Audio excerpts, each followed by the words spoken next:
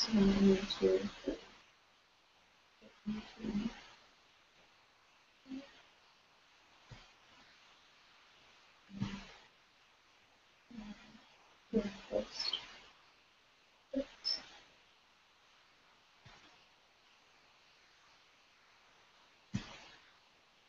Okay.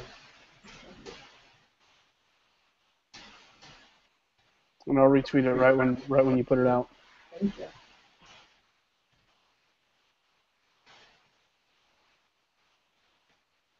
Whoa, that's not what I meant to do.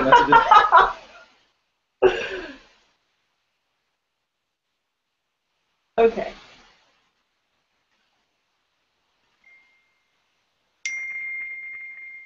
Neat.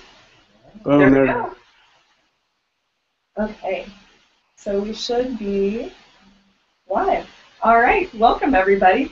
It's January 14th, Wednesday night at 8 p.m. Central Standard Time. My name is Laura Webb, and Tyler is my co-host, and tonight we are with Mark Dwyer. He is the Director of Rehab at Olathe Medical Center here in Kansas City, and we are talking about administration in physical therapy practice. So thank you very much for joining us tonight. Thanks for having me. Yeah.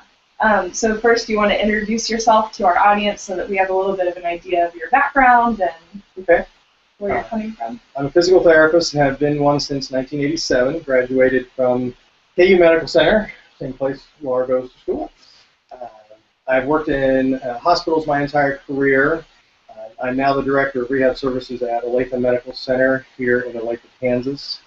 And outside of that, I'm also an adjunct instructor at 2 of the DPT programs here in town. And I'm a former Kansas chapter president and currently the chief delegate for the Kansas KBTA chapter. And then last thing, which is something new in the last couple of years, is I also sit on the board of directors for a local 112-bed nursing home, which has been a big learning experience, getting into long-term care from that perspective. Mm-hmm. So we've seen that obviously Medicare, CMS is really trying to cut down on fraud in terms of just saving money for taxpayers. How big of an issue is this for new-coming physical therapists, and are they, how will they encounter this when they first start practicing?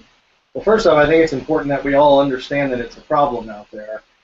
There's a good resource that actually Laura showed me on the APTA website today, where there's a statistic on there that the Institute of Medicine estimates that $765 billion of the about $3 trillion that we spend on healthcare is fraud, waste, and abuse. And when I saw that, I knew that it was a high number, but it was just an incredible number. And they estimate that about $75 billion of that is actual fraud. And the federal government realizes that they can recoup some of that money. So they are trying to do that through numerous avenues, including prosecution. So I think it's important that all of us understand what fraud is and how to avoid it and how to spot it. Because we're all responsible for this. It's our profession at stake here, and we're all professionals. So we have to make sure and find it and root it out whenever we can. Mm-hmm, definitely. And I was actually, when I was reading up in preparation for this interview, I think in some cases they were saying fines of 3 times of what the estimated fraud amount was that was supposed to be going through CMS. Would it be the actual fine amount? Right. Well, Medicare fraud is prosecuted under the Civil False Claims Act, and the penalties for that are $5,500 to $11,000 per claim, and then triple damages based on how much you bill the government. So that can lead to fines in the millions of dollars, and it's not very hard. You can go to the Department of Justice website and search physical therapy fraud and find all kinds of cases where physical therapists and or facilities have been prosecuted by the government and had to pay multi-million-dollar fines, and in some cases they actually had to serve jail time because the Civil False Claims Act is both a criminal act and a civil act, and so there could be jail time. So the consequences can be severe. So what would the process be in terms of if fraud is suspected? How would that manifest in terms of someone getting in trouble and that being found out? Well, there's many different ways that Medicare can find out about fraud. There's all different types of Medicare groups that looks at our billing, and those groups can report you to Medicare. And there is a group out there called the ZPIC, ZPIC. They audit Medicare charts and claims, and they specifically look for fraud. If a recovery audit contractor is looking at you and they identify some patterns that they think could possibly be fraudulent, it's okay for them to report you to the ZPIC, and then the ZPIC can take another look at it. And then, depending on what they find, they may report you to the state prosecutor or to whoever would be prosecuting your jurisdiction. So that's one way. Another way is your patient may call, because there's a reward if a patient turns you in and you get fined and you're found guilty. So there are ways to do that. And there's also whistleblower, what's called TTAM lawsuits, such that an employee can also report an organization or a therapist, and if the federal government enjoins them in that lawsuit and the person ends up being getting convicted, then the whistleblower can get up to 25 to 30% of the settlement. And there have been people that have gotten tens of millions of dollars from TTAM settlements. So there's all kinds of people looking at this. Your patient is looking at it. Your coworker or your employee, if you're a supervisor or manager, could be looking at it. And Medicare is looking. So that, I don't know how common, that was news to me that there's incentives for patients to, or anybody who's a patient of, or knowledgeable of a practice that might be fraudulent, that they could get a reward essentially for being a whistleblower. It's a hotline on the Medicare website. Hotline? Yeah, very easy to find. Well, Mark, I have a follow-up question to that. What are the more common infractions that are reported or turned in or seen? In relation to our practice? Yes. Well, since we bill using the CPT codes, and we're primarily probably talking about Medicare Part B side here. So on the Part B side, it's going to be how we bill. If you're billing for a service that you didn't provide, and you may sit there and think, well, who's going to bill for a service they didn't provide? Well, go to the Department of Justice website, and you can find some. And I've got the articles, too, and I'm sure others can get those for you as well. That type of fraud really does occur out there. It's unfortunate, but it does occur. So that's one, is just billing for something you didn't need to do. Another one could be intentionally billing incorrectly. And I say intentionally because to prove Medicare fraud, you have to have acted intentionally. So abuse is considered kind of ignorant mistakes. You should have known how to do it, but you didn't and you were doing it wrong. So the penalties might not be quite as bad. But fraud is intentional. Okay. So, I think that's good to separate those terms. So abuse being where you may not have known that you were doing something wrong. And that's important for us as students to know that even if we don't maybe know that what we're doing is a fraudulent practice, that we can still get. You're definitely not exempt from that. And I don't know all the case law and everything, but I would venture a bet that if you're found to be abusive of something, of doing something wrong, you might have to pay a fine, but you probably wouldn't go to jail because they know you didn't intend to do it. Right. You just keep up well enough with the regulations. That makes sense. My original undergraduate is in criminal justice and intent. I remember them speaking very, very heavily to intent. Not knowing is not necessarily an excuse to break the law, but intent is taken into account when it comes to punishments, usually. So I guess that plays out here as well. Yeah, exactly. Well, and there's a good example in the resource that we told you about on the APTA website that talks about fraud and abuse in relation to physical therapy practice. They actually gave a couple of examples where one guy just got fined, but another guy went to jail for 9 years. So, and paid a fine. So again, it just shows you it can be criminal and civil as far as the penalties go. but it's not always uniform, of course. So would the distinction there be more in terms of length of, I'm assuming that would have to do with length of time that the fraud, repetitions of it, or documentation of intent, or something like that, where it appeared that the person knowingly was doing something wrong and was continuing to do so anyway? Yeah, I would assume so. Yeah, the length of time is probably going to play into it. And also, how much did you bill the government for that was incorrect? Whether, again, it was abusive or true fraud. Because, again, the fine is going to be based on how many claims you submitted to the government. So if you submitted 10,000 claims that were all wrong, at $5,500 to $11,000 per claim, that can add up. But if you only did 100 of them wrong before you got caught, then that would not be quite bad. I wanted to ask a little bit about some of the patterns. You've mentioned that recovery audit contractors are able to look at certain patterns in billing. What are things that they would be looking for? I mean, we don't know for sure because the recovery auditors haven't necessarily come out and told us, hey, we're looking for this. But as far as the recovery audit contractors go, they do have to get approval from Medicare of what they audit before they can audit it. And then that gets posted on the recovery auditor website. So if you're curious, well, what are they looking at in relation to physical therapy? You can go out and look at it. I look at it 4 times a year, every quarter. And now that you just have to keep in mind, the list is the entire list of what they look for in all of healthcare. So you have to go through and figure out which ones apply to physical therapy and which don't. But one of the very first things that the recovery auditor started looking for when that program was initiated in 2010 was billing for more than 1 unit per day for an untimed CPT code. For untimed CPT codes like PT eval, you can only bill 1 per day. So that's low-hanging fruit. That's something a computer can look for.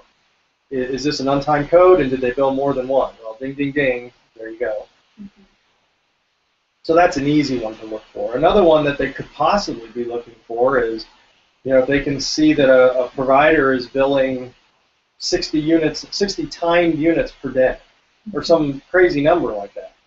And most people probably work an 8-hour day. Some therapists may work a 10-hour day, so those numbers would be a lot higher. But when you start getting pretty high, again, it may not be that they're doing anything wrong, but it may indicate or make them question whether that's the case, and they may take a closer look at it. If it just happens every now and then it's probably no big deal. But if it's happening every single day, then they may start to put 2 and 2 together.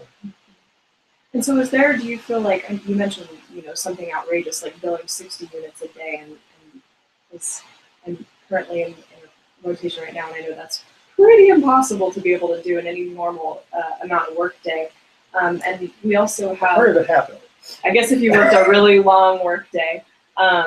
But is as a rehab, as an administrator in a hospital, what do you see as something that is reasonable for productivity in terms of a physical therapist, or what kind of ranges would you look at in terms of billing for a given 8-hour workday or a 10-hour workday? Well, again, keep in mind I'm talking time codes, because your untimed codes, such as a hot pack or unattended e-stim or mechanical traction, those types of things, those can be in addition to, of course. So I'm just talking about the time codes: gait training, manual therapy, therapeutic activities, those kinds of things, therapeutic exercise.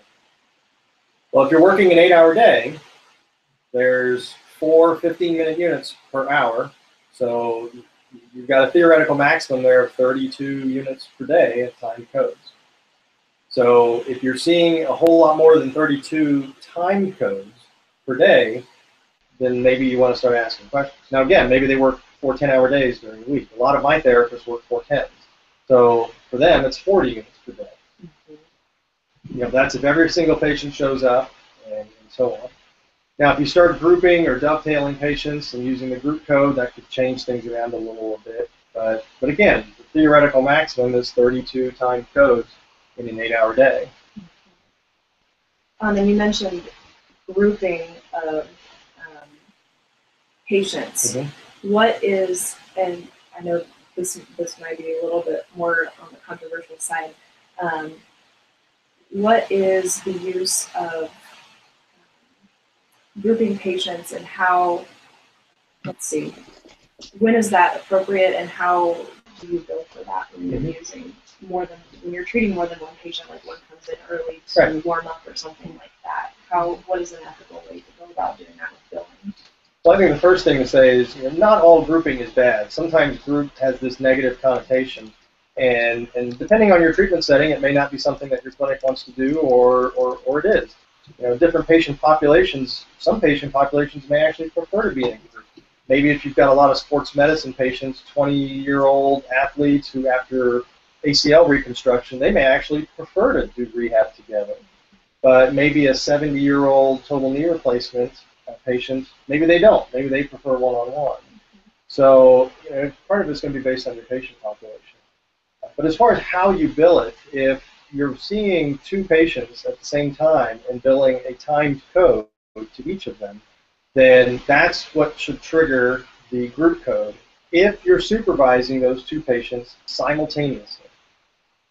So that's the key, is two or more patients and simultaneous supervision, and then a third one of timed codes.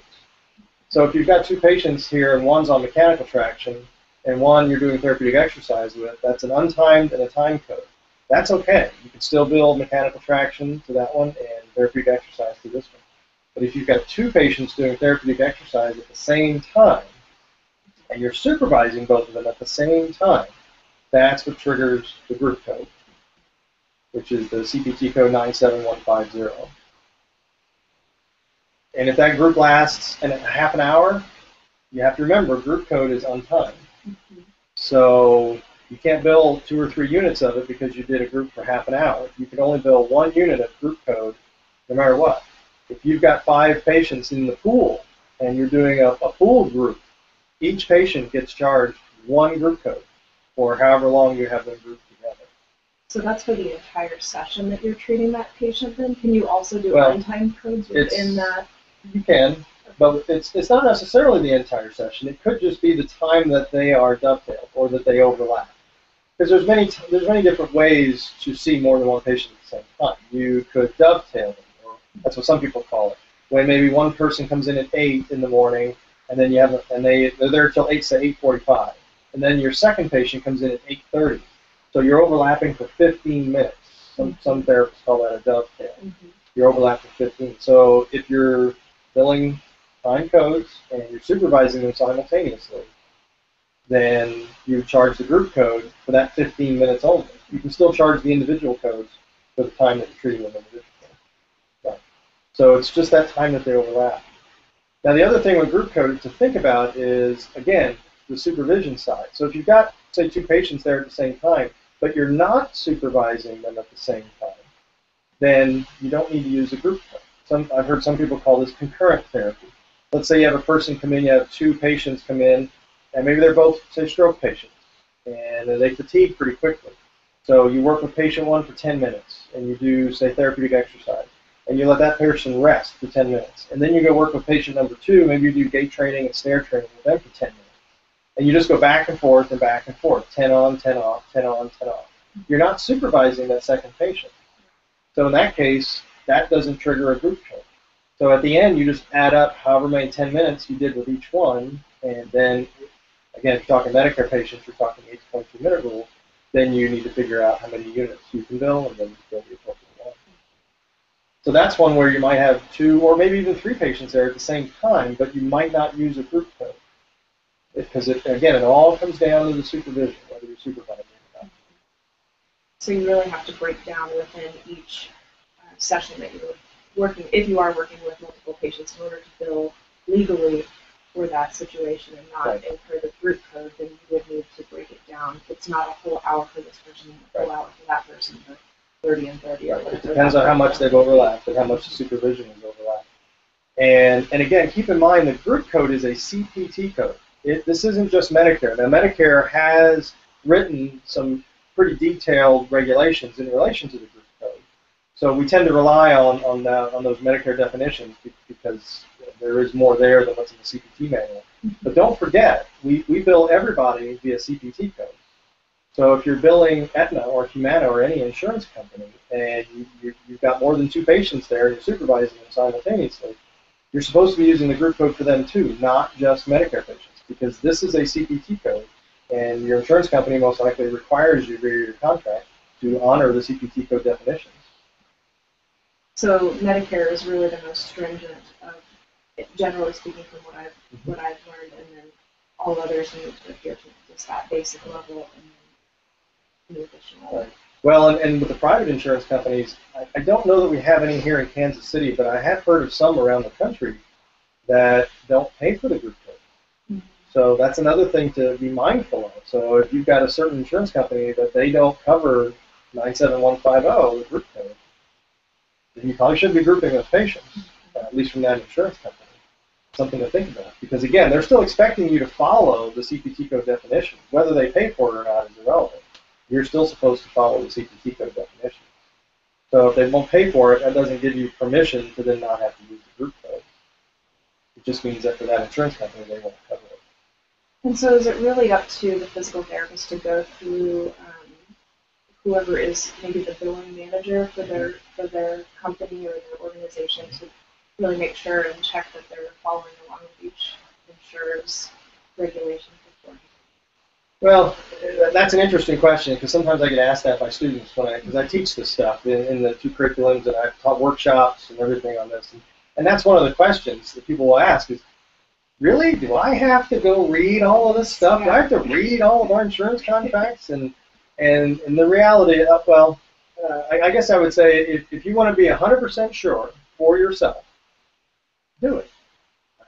But it's probably pretty rare.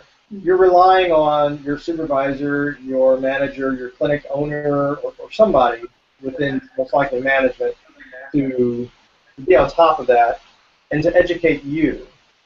So if you've got questions, though, by all means, I would encourage you to ask. Talk to your supervisor. If you hear about one of your insurance companies doing something strange, ask about it. So many times, I've been asked by people. So I was in a workshop where I heard this somewhere that this company doesn't pay for this, or that Medicare requires something that they don't require. So if it just sounds strange, then ask. So if if I were to go to my supervisor, say I'm working somewhere, and they don't know the answer to that, where do we go from there? How do you find out the answer to that beyond? It depends on the setting in which you're working. If you're working in an institutional environment, like say a hospital or maybe a nursing home that's like a nationwide nursing home company, chances are they have a corporate compliance department. And in those large institutional settings, the corporate compliance department, their responsibility is to make sure that that facility and all of its employees follow all the rules and regs. Now, they're mainly looking at Medicare. They're not probably going to be looking at your private insurance contract. That might be more of the contracting department and the billing department to make sure you get paid correctly. But the corporate compliance one, they're there to keep everybody out of jail. That's what our corporate compliance chief likes to say every now and then. And so they're a very valuable resource to use. So if your supervisor doesn't know, then hopefully that person would then go up to corporate compliance. But anybody can talk to corporate compliance. So I would encourage that. The kicker is what if you're maybe in a smaller facility or in a clinic that doesn't have access to a corporate compliance department? Then what do you do? And that's where I go. I always say, ding, ding, ding, APTA. And that's even true if you are in an institutional setting with a corporate compliance department. That's what APTA is partly here for, is to help keep all of us out of jail, too. There are all kinds of resources on the APTA website. We just have to use them. And the nice thing about the APTA website is, if you go into the Medicare Benefit Policy Manual, our regulations just in that one manual are about 150 pages long for rehab. Who wants to read that? You don't look like you're that excited to read that. Chances are nobody out there is either. But that's what APTA does for us. They go in there and they find out what do we need to know, and they can summarize it for us. Now, in the end, it's still not a bad thing for everybody to read, because Medicare, because they post it out there on the public internet, they do expect everybody to know it, or at least be familiar with it. But that's what APTA can do. They can summarize it and get it to you in a little easier format.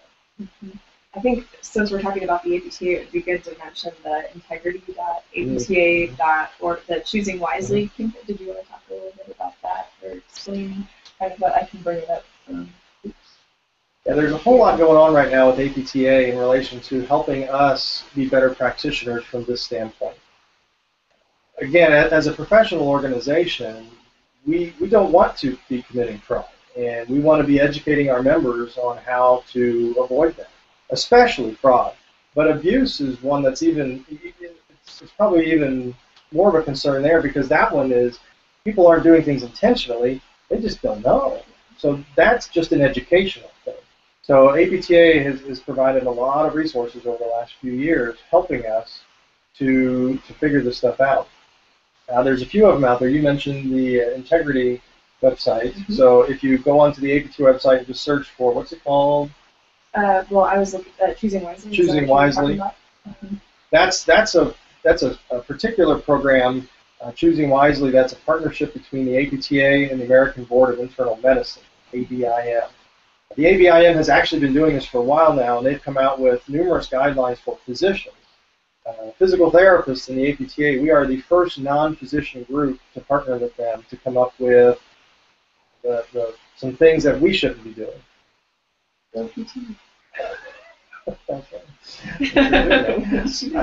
So right now we have the first 5 of those, and they're on the APTA website. So if you just go to the website and just search for Choosing Wisely, then I think that'll be the first or second thing that pops up. Mm-hmm. And the 5 that are on there now, just to list them out, one is not to use passive physical agents such as hot packs and the like, except when necessary. So that's a big one that our profession has sometimes been criticized for, is that we overuse modalities. The second one is don't underprescribe or underdose strength training for our geriatric patients. The third one is don't recommend bed rest following diagnosis of acute vein thrombosis. Number 4 is don't use continuous passive motion machines for total knee replacement patients. And then the 5th is don't use whirlpools for wound management. And if you go to that document, there's a summary document, and then there's all the evidence that backs up all 5 of those. So, and it's not saying that those things are terrible all of the time. It's just, again, looking at our practice and trying to help us practice better and practice by the evidence. So if you haven't looked at that website, I highly encourage you to take a look at that. It's a very interesting partnership, and it's probably only going to grow, and I assume other professions are going to get involved with it as well. So how, and I know that you yourself weren't directly involved in creating this list of 5 things, but do you have kind of an idea of why they came up with these specific 5 things, or kind of what, where you might imagine to see this list grow, or what other things you might? Yeah, I don't know how they came up with it. I assume they sat in the room and probably brainstormed on what are the things that frustrate you or that you don't think is necessary. I'm guessing here. Mm-hmm. That's my guess. And then they whittled them down and came to these 5. But again, I'm sure they were looking at the evidence too and figuring out, because I'm sure somebody said something that bugs them, and the evidence might say, no, that's okay. That's good to do. Mm-hmm. But these are the ones that the evidence showed. It didn't show strong evidence for. Mm-hmm. Yeah, so great resource right there. So again, that was integrity.apta.org/choosingwisely is the website to be able to find that. And just to give you one example with that, I heard of a healthcare facility here in town that one of their orthopedic surgeons was still using CPMs, and the physical therapy manager brought that to the physician. They talked about it, looked at the resources, and the physician said, well, okay, I'll stop using CPM. Cool. And so, it really does, it carries weight, and because it's coming from physicians as well as therapists, and it's based on the evidence. I think that's really important as we're promoting our profession as an evidence-based practice profession, and showing that we're working with physicians to make ourselves more coming up front with what we're doing that does work, and what some may still be doing that the evidence shows may not work, and recognizing that and being forthcoming about that. Right. Well, healthcare is a team sport, so we have to partner with other groups, and we have to pay attention to what works. especially as the evidence is so easy to find now. I mean, it used to be when you had to go to a medical library and search through card catalogs and go hunt down. It was hard to find stuff back then. But now you can, I mean, geez, the world is at your fingertips with Google. Yeah, PubMed. So let's switch gears just a little bit, if you don't mind, talking about students that may be soon looking for new jobs as an entry-level physical therapist. What types of things do you recommend that they, if I'm in an interview with a potential employer, what kinds of things would I want to ask those employers during an interview to kind of figure out what the environment of that practice is like and what I can expect? Yeah. First off, be sure when you go out for your interviews for your first job after a PT school that you're prepared to ask questions, because this is a two-way street finding a job. The facility, like when I'm interviewing people, I'm trying to determine if they're a good fit for our facility and our culture. And you should be doing the exact same thing with us. Are we a good fit for you and your culture, the culture that you're looking for in the clinic? So by all means, be prepared to ask questions. So along these lines, these are just some that I recommend to students when they ask me about this. How many visits per day is each therapist expected to see? Whether that's an inpatient or an outpatient, skilled nursing, whether it's home health, whether it's school-based, wherever that may be. Because the number of visits per day is going to vary greatly depending on the type of facility. And again, take into account how many hours per day you'd be working. But that would give you some indication of that. And again, a high number of visits isn't necessarily bad depending on how they bill and the patient types and so on and so forth. But you may have an expectation of how many visits per day you want to be treated. So this would be a question for you to inform yourself about that. And that might be something really good to keep an eye out on during clinicals while they're still in school, to see, asking our CIs about productivity standards so that we kind of have an idea of what we're expected to do at the different sites that we're at, so that we kind of know what that feels like for different standards. Well, I always encourage students in the classes that I teach. In one of the programs I teach in, I teach this class to the second-year students, and then the other program is third year. So when I get those third years, they're pretty much already done with their affiliations for the most part. But I always recommend to them that when they're out on their affiliations, don't interview the supervisor, the manager, the clinic owner, or whoever you can get a hold of, and ask them some of these questions. One, just so you kind of get used to asking questions in that type of setting. But again, just like you said, it's good to get perspective, because you may be in a clinic that you love, but you may be able to find out some other information about how that clinic runs that way. And that could help inform you when you go out and do your interviews later on. From your experience, do you know if there are certain setting types that traditionally are expected to have higher productivity numbers or billing units? I don't know if you know of any trends, or is that kind of across the board, just varies by company? It's going to vary by company. It's going to vary by setting. It's going to vary maybe simply between urban and rural. Right now, in a lot of urban markets, payment for our services is really getting squeezed. But in rural areas, it's not as much anyway. So I know a PT, he used to be here in town. He ran a private practice. He decided to close the private practice here in Kansas City and move back out to western Kansas. And he said, I don't know how y'all survive here on what you're paid by these insurance companies. He said, I can make a heck of a lot more out in western Kansas. I even see fewer patients per day. So that's just one example there. So it's kind of hard to say because there are some places where the inpatient hospital, you're seeing 15, 20 patients a day. And you may be in an outpatient clinic where you're seeing 15 to 20 patients a day. And then you may be in another hospital where you're seeing 8 or 9 patients a day. Maybe because you do a lot of ICU care or something, or real complicated patients. Same thing in an outpatient setting. Maybe you're in a clinic that doesn't like to group patients, doesn't like to dovetail, and they see everybody one-on-one. So in that case, you're going to see fewer patients a day. But again, it may be a different type of patient that you're seeing there that needs more one-on-one care versus ones that would do better in a group. So those are the types of things you want to try and figure out. If you're in an interview and they say, oh, we see 16 to 20 visits a day, then maybe the follow-up question to that is, well, what types of patients are they? You know, again, if 90% of your caseload is post-op sports medicine with young athletes, then that may explain it right there. I doubt you're going to be able to get to 80-year-old, or get that many 80-year-old Medicare patients after their total knees and they got a bad shoulder or a bad back doing all that. But you could very well do that with young athletes. So it's unfortunately the answer to that is it depends. No matter what I say. It's okay. It's good to know what it depends on so that you can make a more educated follow-up question after that.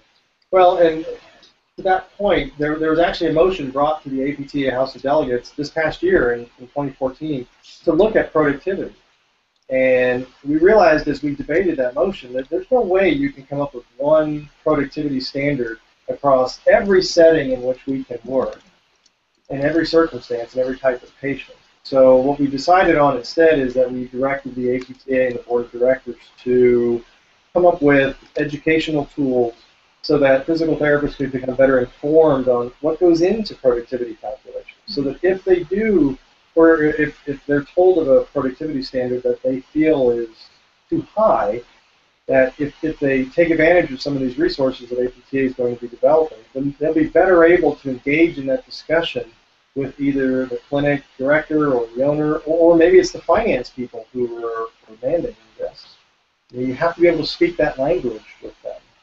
So that's part of what this education will do, is just to help you engage in that discussion a little more. Most of us as PTs, we're not trained as business people. We don't understand all the financial side of it. So it sometimes be hard to have that conversation. One of the other questions are, oops, sorry. I heard you mention that you teach in multiple programs. Yes. Do you have any thoughts on how PT programs overall are doing with including this information in their curriculums? Well, I think the two I teach in are doing pretty well. I guest lecture at KU there, so I know they do a fair amount there too. I don't have a good feel for how every program is doing it across the country. And to be honest, I don't know what CAPTE, the Commission for Accreditation of Physical Therapy Education, I don't know what their requirements are for this content. So each program does it a little bit differently. But I've heard from a lot of different people around the country that this content is in programs, but I don't know the extent that it across the entire country. But I believe, at least just based on what I've heard, that we're starting to see more of this education going on in the curriculums, just because there's so much more emphasis being put on it by the regulatory agencies and even by clinics themselves. They're expecting students to come out with at least some knowledge of this stuff. They won't be experts. That's what I always tell the students in my class. I don't expect you to walk out of here and be an expert in stuff, but you need to at least have some understanding of what's going on. The analogy I use is if you don't learn any of this stuff, it's like you're driving down the highway, but you won't turn your head. You only look straight ahead. You won't know if there's somebody coming at you from the side, and that could be a new statute or a new Medicare rule or reg that you don't know about. And so my goal with the class is just to give them some awareness of all the legal aspects of care, Medicare rules and regs, how payment works. What does one form of payment versus another form of payment? What incentives does that, or disincentives, does that create for you as a therapist? Just to give you some awareness of what's going on around you as you're taking care of the patient. Some of the other questions I recommend that students ask is, how many units per day is each therapist expected to go? Again, if you're told it's 50 or 60, then that can trigger some more questions there. Another question is, do you use the Medicare 8 to 23 minute rule for all patients or only for Medicare Part B patients? So some clinics have adopted the Medicare 8 to 23 minute rule for everybody, just because it's easier, so you don't have to try and keep all these different things in mind. Because it is somewhat different than just straight CPT code billing. So that would be one. How do you typically schedule patients? Do you allow dovetailing? Do you allow double booking, triple booking, those types of things? Just, again, so that you know how they tend to do things. Do you use the group code when seeing more than one patient at a time? Now, again, like I said before, that'll depend on how they're supervised and everything. But if you're told that yes, therapists typically see more than one patient at a time, But if you ask this question, they go, oh no, we never use a group code. Okay, well that might raise some questions like, oh, okay, how do you do that? Our patients build one-on-one time when performing unsupervised tasks, such as riding a bike in the corner for 15 minutes if the therapist is, say, in a treatment room with the door shut, where they're not supervising that patient. Because both the CPT code manual and the Medicare rules and regs say you can only bill for active face-to-face time. So that would be one you can find out. And then I also have some questions for PTAs and technicians and those types. That actually was, as soon as you started talking about the idea of asking about, okay, do you use group codes for when you're scheduling more than one patient at a time? How does the use of text play into that, and what is legally appropriate for the use of text in the clinic? Technicians or aides, the first place to go in relation to this question is your State Practice Act. Because in some states, the Physical Therapy Practice Act itself prohibits allowing technicians or aides to do billable services. So, they can pick up the clinic and they can prepare things and bring patients back, but they can't actually perform a billable service. And it's very explicit in some of those practice acts. But there are many practice acts that are silent about it. They don't say yes or no. And then there are some, like our practice act in Kansas, where we've got some language in there, but it leaves some wiggle room. So that's the first place to go. Because if your State Practice Act doesn't allow you to allow them to do billable activities, then you're done right there. Even if your insurance companies would pay for it and the like, it doesn't matter. Your Practice Act is the most restrictive, and it says no. But if your Practice Act allows that, then you're going to fall back to your private insurance company contracts and Medicare rules and regs. Now, Medicare on the Part B side is very explicit. No technicians or aides. Actually, if you're not a PT or a PTA, you can't bill for those services. So aides are considered to be anybody other than a PT or a PTA, which is could be, again, an unlicensed person, or it could be an athletic trainer, it could be an exercise physiologist. Now, physicians can bill for our services, so they wouldn't be considered tech or aid. But anybody other than a PT or a PTA is considered an aide in a PT plan of care under Medicare Part B. So if you're dealing with a private insurance company that does allow it and does pay for it, or maybe your contract doesn't say they don't, then it's going to have to be up to you as the therapist to figure out, is this an appropriate delegation or not? And is it something that a therapist should be doing, or is it something that can be delegated? The way that our Practice Act says it in Kansas is that a support person, what we call a support person, which would be a tech or an aide, can't perform services if it requires the skill and training of a PT or a PTA. So again, that's a little nebulous, because the skill and training, that's everything, what that we do. So that one's a little tricky. So some of us, like for me, the way I interpret that in my clinic is techs and aides can't do any billable services. And that's the way we operate. But that's my interpretation of that particular statute and regulation.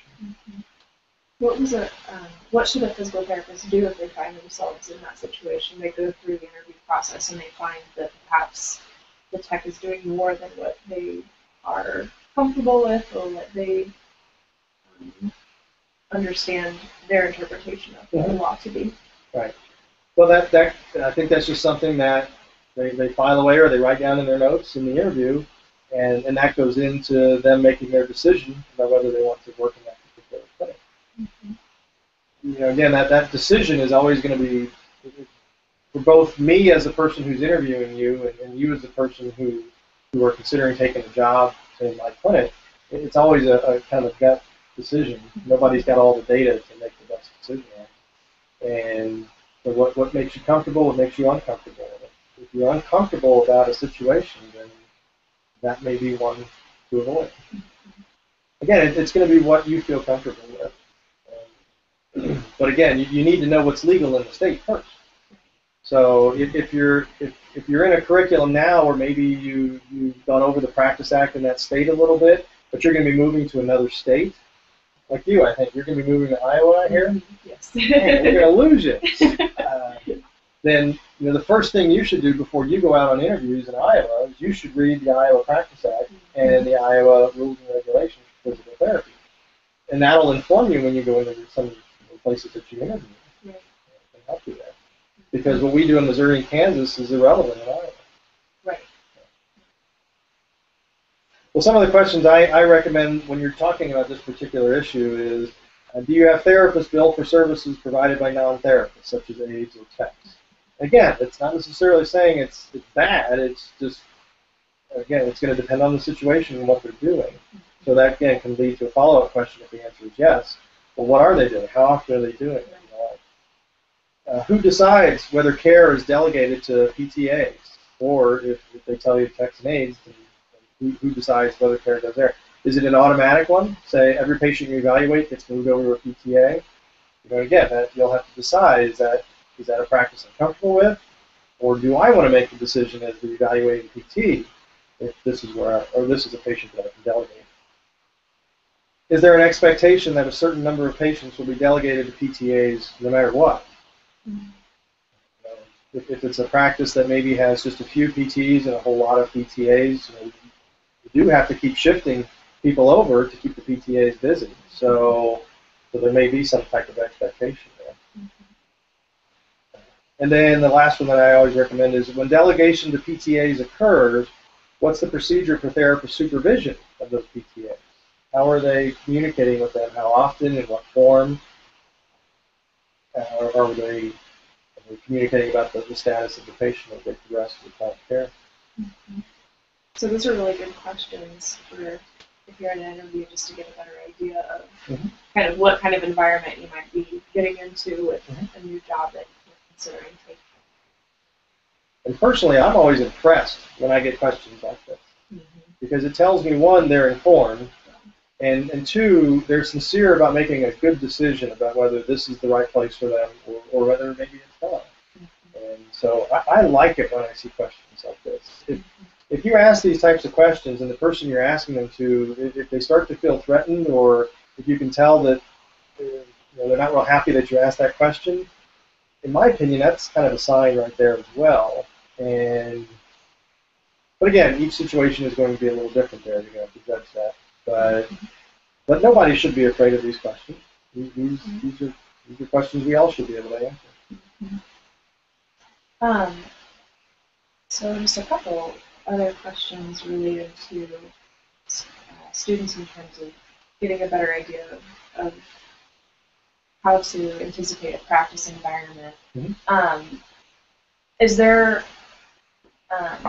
a way that, say that someone finds themselves in a situation where they suspect fraud or abuse, mm-hmm. would they, is there a certain amount of time in which they need to report something like that's going on, that they suspect is fraudulent, or how is that process?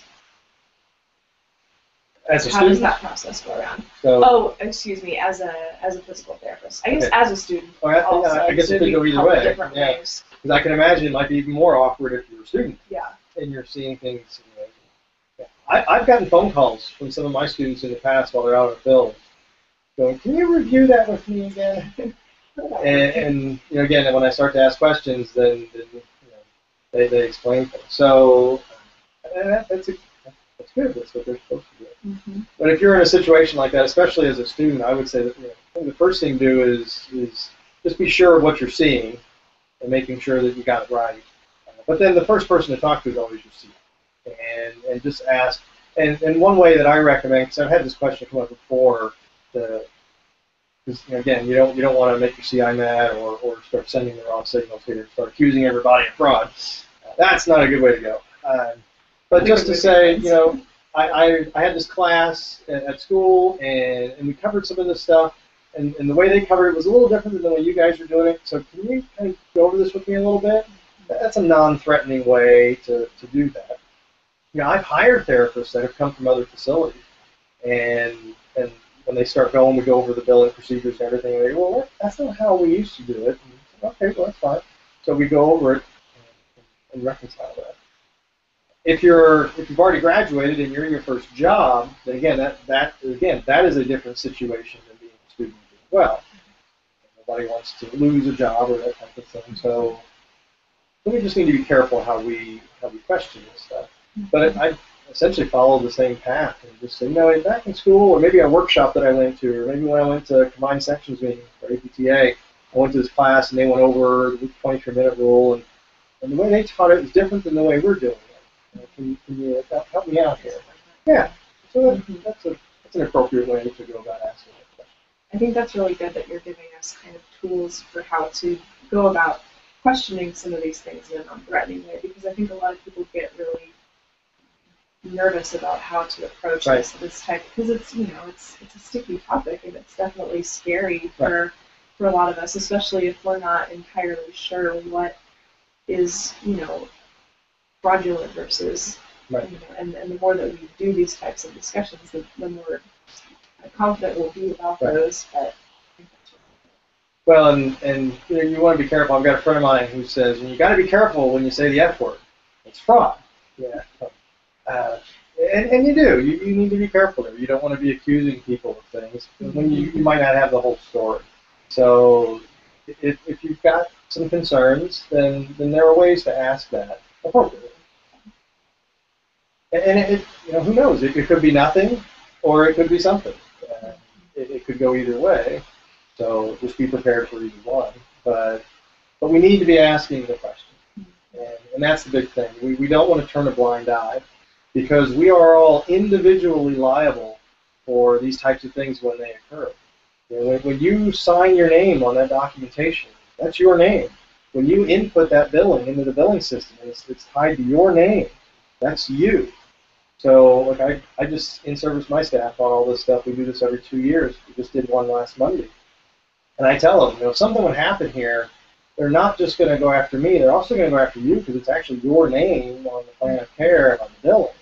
But they're going to go after me too, and who knows who else. And this is true especially in environments like, say, a private practice, where it's the therapist who's actually billing individually. In a hospital setting, we're billing through the hospital NPI number, but in a private practice, many times that's being billed out actually as the therapist. So it's even more so there. But as an individual license holder, no matter what setting we work in, we're all individually liable. And as a collective, as our profession, we're liable for it too. If Medicare is looking at PT or any other profession out there and thinking there's a lot of fraud in it, that's not good for us. That's going to affect our payment levels and the fee schedule and elsewhere. It's going to impact how we're audited and how aggressive they are. So we don't want any of that. Well, this may be a big question to ask as we're starting to run out of time.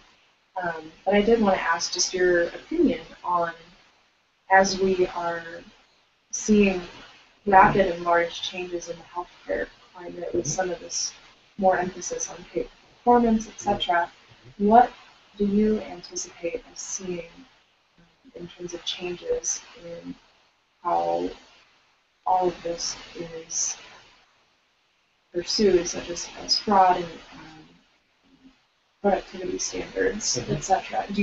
What changes do you foresee given the current healthcare climate changes that are coming up?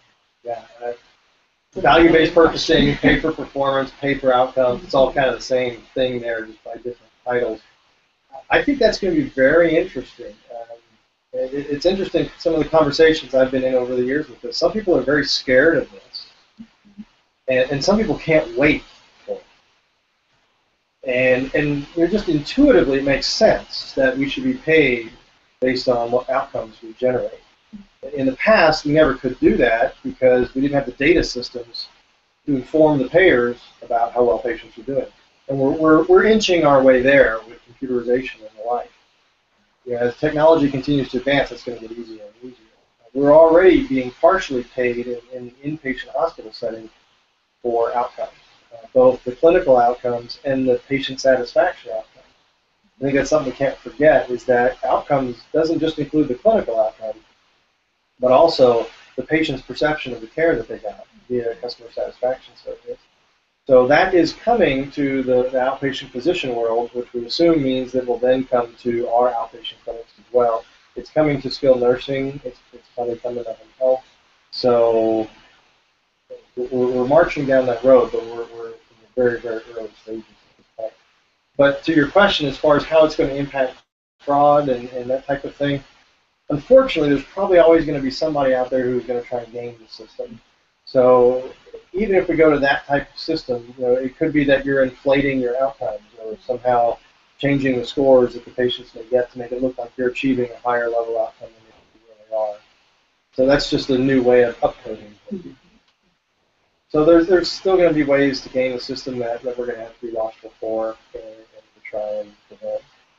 But I think on the whole, it'll be an interesting world. Yeah. The way I describe it to the students is imagine if I gave you a test and I posted your scores online on the internet with your names there, so that everybody out there in the whole world can see your scores. And what I tell them is probably within 5 or 10 years as physical therapists, that's going to be you out there, and it's going to be your patient outcomes out there. And everybody's going to be able to see it. Patients might choose you or not choose you based on your outcome. But I may not choose you, or I may choose you as a hiring director as well. Because you can dang well bet I'm going to be going out there to look at what your outcomes are before you come in for the interview, or maybe even before I call you to do it. So that's the reality, and it's not going to be just us. That's going to be physicians, it's going to be hospitals, it's going to be everybody. But that is probably the future that we're marching toward, and we just need to be ready for that. It's not necessarily, not saying it to get anybody scared, we just need to be prepared for that. Mm-hmm. And this is all going to be public data for a while. And if you're a hospital administrator, they'll look at you and go, it's already public. All of my stuff as the hospital, that's out there, and so it's coming. And you can actually go ahead, you can find some individual physical therapist data on the Medicare Compare website right now. Mm-hmm. Yeah, it's not very much, but you are starting to see some people listed out there. Yeah. It's coming. Watch out. Well, any other final remarks that you have that you'd like to, closing remarks that you'd like to leave future students with in terms of? Well, I would say, I get it. So people are listening to this going, gosh, I got to learn all this stuff. What I always, again, tell the students is, if you're thinking of getting into management or opening your own clinic one day or something like that, yeah, you're going to have to learn a little more about this stuff. So just be prepared and get ready to do that. But if you're not looking to do those things, if you're looking to be a clinician, you're looking to maybe specialize in a clinical area and all that, you don't have to be an expert in this stuff. But you need to be aware of it, and you need to know that it's out there. So my recommendation is once you graduate, because again, chances are you've had some of this in your curriculum, is you run the risk of then just losing touch with this. So what I recommend is in your state, because chances are your state chapter is going to host a conference, and they'll usually have a course or something about this type of material. Or especially if you go to an APTA conference like Combined Sections meeting or the summer conference, which we call the next conference now, there's always programming about Medicare rules and regs and compliance and all kinds of things like this. And then they're usually in 2-hour, maybe 3-hour blocks max. So it's not like you're going to have to spend 3 days there learning about this stuff. You can still spend most of your time learning about the clinical things you want to learn about. But go to 1 or 2 things about this stuff and stay aware, because again, you don't want to be driving down the street and not be able to not know what's coming at you from either side. So just maintain your awareness. Don't have to be an expert, but just maintain your awareness. So that would be my advice. Well, we appreciate an expert like you coming to share your knowledge with us tonight. I appreciate you having me. And we'll leave it at that. Thank you very much for tuning in tonight for this week's DPT Student Chat. My name's Laura, and I'm with Mark Dwyer of Olathe Medical Center. Thank you very much for joining us. I wish you all the best in your careers. Can't wait to see you out there at the APTA conference. Thank you. Sure. Have a great night.